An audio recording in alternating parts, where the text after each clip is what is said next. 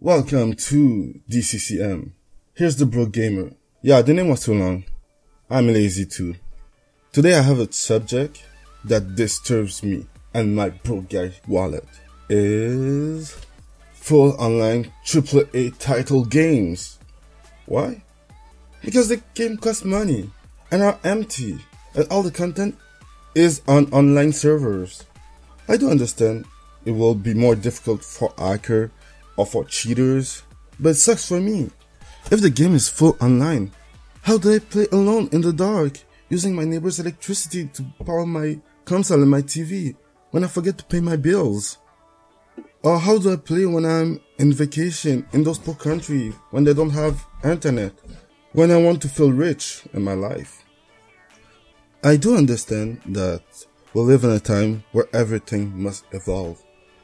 But I hate paying for something that depends on server for two main reasons. If the server get hacked, you're fucked.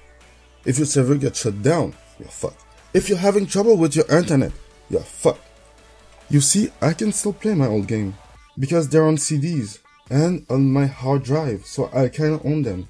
But with those kind of games, if after 10 years they shut down the servers, those games become a legend because you have heard of them, you have seen videos of them, but you can't play them because the server gets shut down. I don't like the fact that I pay for a game for my console and that the CD is just a key to access the servers. I can have a free game that's like that. They're called free to play. And that sucks because if you own a console, they'll be like, oh, that game is full online. You have to pay me to play, bro. But I have to pay my internet. I have to pay my bills. I have to pay your fucking console. Okay, I don't have to pay the internet, but like I have to find the new password of my neighbor. But it's kind of the same.